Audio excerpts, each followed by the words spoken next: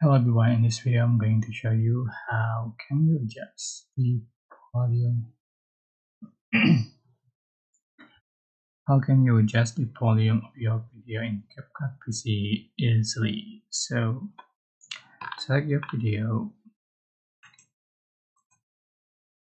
add to the track, and if you have the low sound you can increase the volume. Just click on the clip and select audio.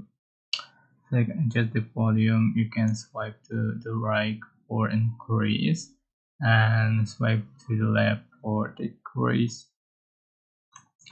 You can add padding. If I can fade out effect, you can turn on the noise reduction or reduce the noise.